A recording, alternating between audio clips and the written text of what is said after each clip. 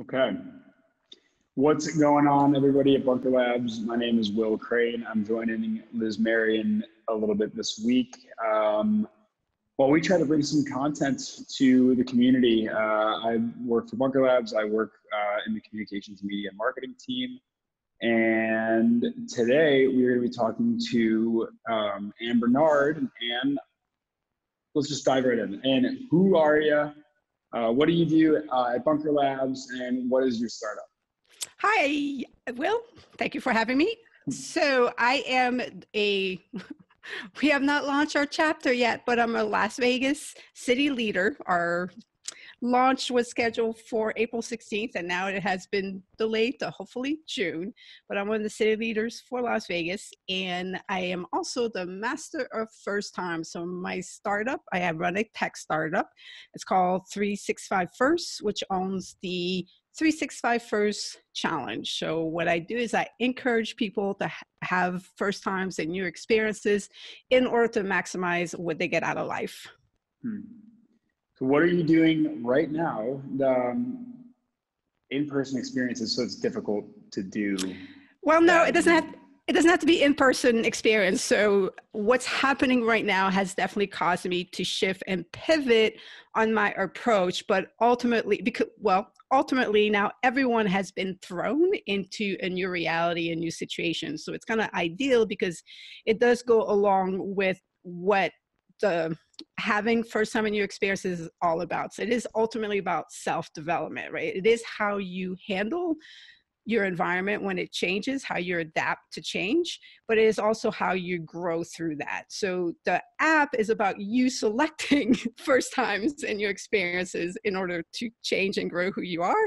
Mm-hmm. But sometimes life handles and hands you those experiences. So I'm pivoting to still educate people on how to best handle those situations, but also if you're going to be stuck at home. So I wrote a blog post and it's called How to Enjoy Being Quarantined. And I go through like all the first times and new experiences that you can have at home, even if you're by yourself, but with your family.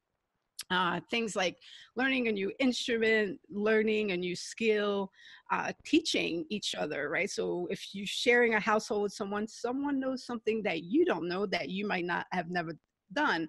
So communicating first times in your experiences. So I'm taking this opportunity. It's changing my marketing plan, but I've this week, actually like the last few days, it has been doing that shift in order to still be relevant, in order to speak the language of what's happening right now, providing a service, providing assistance, and hopefully that helps create my movement and helps me get momentum for my business.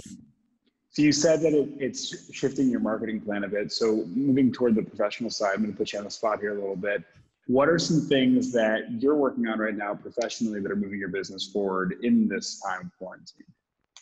I'm in the process of growing my team. So the other thing that I have is called Next Level First Coaching, which is tied to, again, your journey of first times and your experiences and your growth. So I'm onboarding 15 coaches to be Next Level First coaches. So that's tying a lot of my time right now, but it's really great because I work from home and the coaches are from all over the United States. Actually, one is in Canada. So no matter what, we're going to be using this technology. So that's one of the big things that I'm also focusing on, because having a team sets me up for greater success as going through this and then getting past this. So once, we go back to regular programming, my team will be there to then go back to the original plan. So you're probably spending some time thinking about this as it's kind of like uptime. Like it's time to grow and time to build, as opposed to Correct. we can't do anything. Yeah. So I think the biggest thing is you have to continue to adjust and to think about your plan. So either you can adjust and continue to grow your business, or you have to create some shift, or it could be a pause. So perhaps there are certain things that you haven't had time there are things that you want to implement and you haven't had time. And now you find yourself, you can't continue to run your business the way that you have. So what does the future look like? So let's implement those things that you're going to do later. Let's do it now. So it's definitely all about seizing this as a moment of opportunity. Mm-hmm. Love it. Are you home right now or where are you? I mean, you have a whiteboard behind you, looks pretty filled in. Yeah, that's only one of them. There's a second. I am at Yeah. home. This is my home office, and my Mm-hmm. dog's at my feet. And yeah, I got the Amazing. whiteboards, couple monitors, and then I do a podcast. I'm always set up to do that. Mm-hmm. Oh, amazing. Yeah, so you have the mic there. You have great.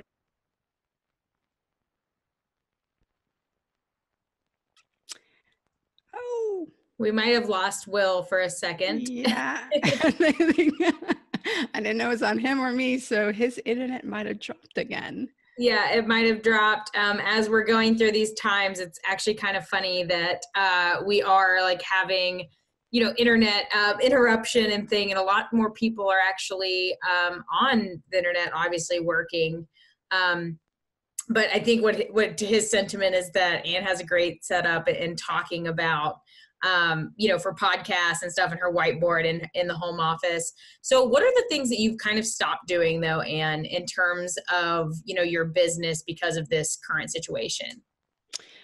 There really hasn't anything that I have stopped. It's all been shifts.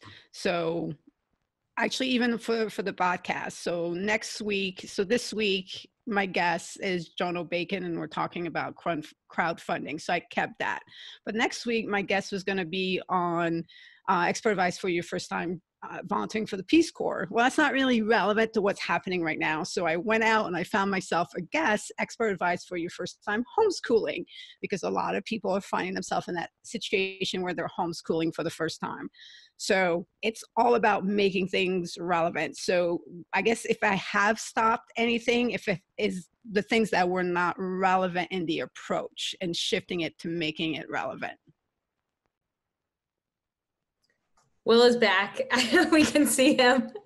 Can you hear us, Will? Probably not. Seems frozen. Well, so Anne, we don't want to take too much of your time because we do want to make sure that you get back to building your business. But can you tell us about some resources that you would suggest to entrepreneurs and how, they can utilize those or spend this time that you referenced, really upping on the education and knowledge base so they can continue to grow and move their businesses forward? So I can't think of like specific things right now, but I know there are a lot of articles that are out there. But I think the biggest thing, if you are a new entrepreneur, what makes us entrepreneurs is our creative problem solving, right? It's the out of the box thinking. So it's really putting on that hat or finding the articles and the tools that allow you to do that, because those are gonna, so there's some that are just, their business are just gonna survive this. Some, their business might not survive, but there are some who will thrive, and those are gonna thrive are the ones that are gonna do that out of the box thinking. They are gonna do what I'm doing right now and pivoting to make yourself relevant, finding that angle. So do your research. What is happening? What are people looking for right now? What are people going to be? So if you're not relevant now, what are people going to be looking for when the situation goes back to normal and we start shifting back to normal? What is, you have to project. You really, to be successful in business, it is about being able to anticipate what the market is going to do, what your clients are going to be looking for, and then being right there ready to provide for them.